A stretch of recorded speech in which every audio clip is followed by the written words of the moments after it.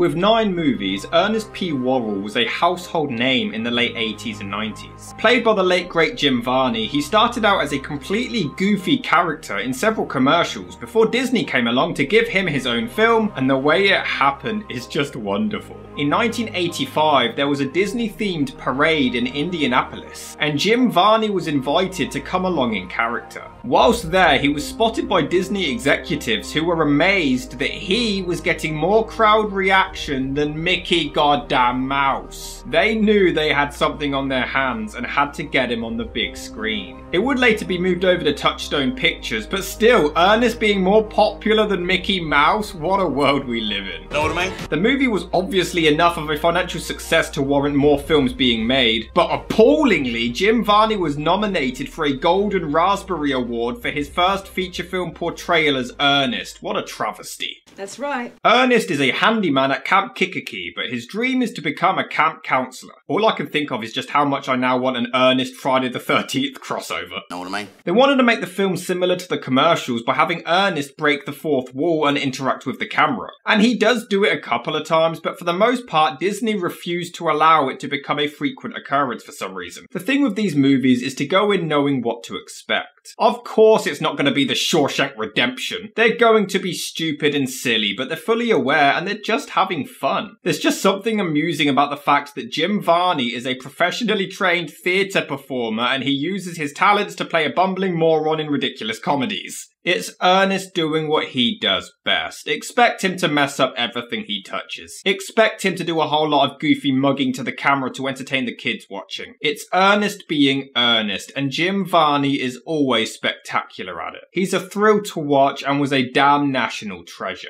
The movies are basically live-action cartoons. Don't expect a lot of logic. It's ridiculous, and they know they're ridiculous. When you've got parachuting turtles attacking construction workers, yeah, they're just having fun, so just enjoy it. But that doesn't mean it's not funny, because Jim Varney was a comedic gem, and we get a lot of hilarious moments. Real men can take it, and I'm a real man.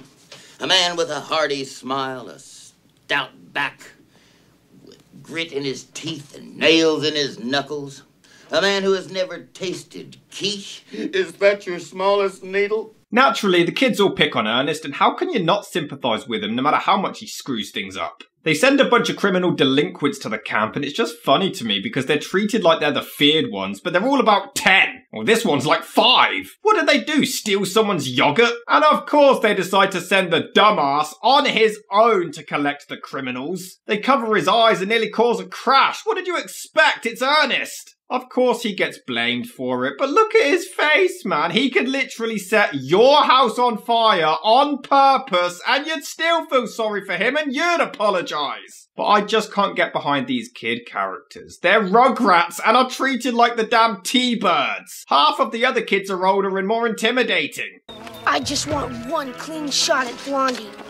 And then I'm gonna tape over his football game with my favourite episode of the Power Rangers. The 5-year-old can't swim, so the damn counsellor actually chucks him in the water anyway. You know, I would feel more sorry for the kid if it wasn't for the fact that 20 seconds earlier he shoved someone else in. How did he know if he could swim or not, the little dick? The counsellor is a prick and they all shove him in and injure his leg, but I can't root for them either. The only one we can really support is Ernest. And this means they have no choice but to make him a counsellor to look after the criminals. You'd think that this is a transitional piece for the characters to develop, and it tries to be, but it doesn't really work. Firstly, why would they then trust Ernest again to be left alone with them in the middle of the woods? They just humiliate him another time. They hustle him at poker for thousands of dollars, they start fights, and they still can't understand why nobody likes them. They don't even want us to be here. Ernest gets attacked by fire ants, and the kids pretend to visit him to wish him well, but instead give him poison ivy. You could argue that they're just pushing him away because he's the only one that cares about them, but their backstories are never touched on. We don't really get a sense of that at all, but looking for genuine character development in an Ernest movie is like trying to find Pixar quality animation in a South Park episode. It's not gonna happen. You know what I mean? But to truly show his heart of gold, Ernest still likes them.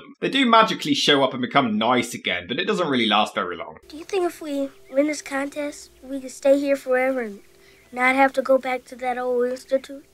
Or you could stop breaking the law.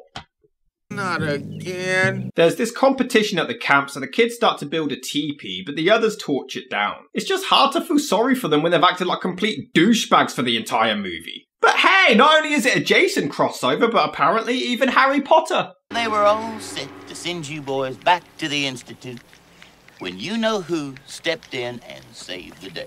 There's a subplot of these evil suits wanting to demolish the camp to try to make money, but this old Indian dude and his granddaughter refuse to sign over the lease because they're the last of their tribe and there's all this history and magic bollocks there. But the old dude doesn't speak English, so they trick Ernest into convincing him to sign away the land, which is pretty damn evil and possibly illegal. But Ernest tries to make things right and stands up to the construction guys and gets his ass absolutely handed to him. And the kids insult him for it and walk away. This is 63 minutes into the film. They haven't changed at all from the beginning. They're still douchebags. It's not until they get given a speech about how much Ernest cares for them that they realise they're being dickheads, but it's too late. All right. The movie obviously set the standard for a bunch of running jokes in the series, and it also begins with this guy who'd appear in most of the films. Yeah, get used to the eyes, it's such a fantastic talent, he just has to show it off numerous times.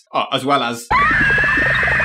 He also serves very little purpose to the plot in this one. He spends a whole lot of time trying to feed goop to Ernest, and he also attempts to do his best Jim Varney impression. No, not the lobster beers. No, not me. Oh yeah, you. He and his sidekick spend ages trying to make food, and there's no real point to it. It's not funny, it doesn't serve anything to the plot, it's just to make a mess to entertain the kids, I think. During the final act when they're fighting off the construction workers, they just show up again trying desperately to remain in the plot. But they serve no purpose. I mean, Ernest uses some of their food to further an explosion, but that's it. They still have plenty of ammo. I think that's one problem with this movie. The others had a solid story to hold up a feature-length film. This was clearly them just getting their footing. The suits force a family out of their home that they somehow aren't legally able to stay in anymore for some reason. Do they have any legal right to be there? Technically, no.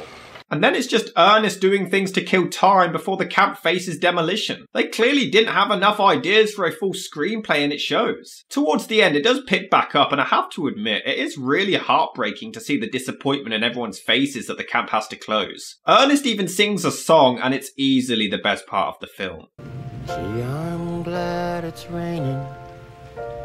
There's always something to be thankful for.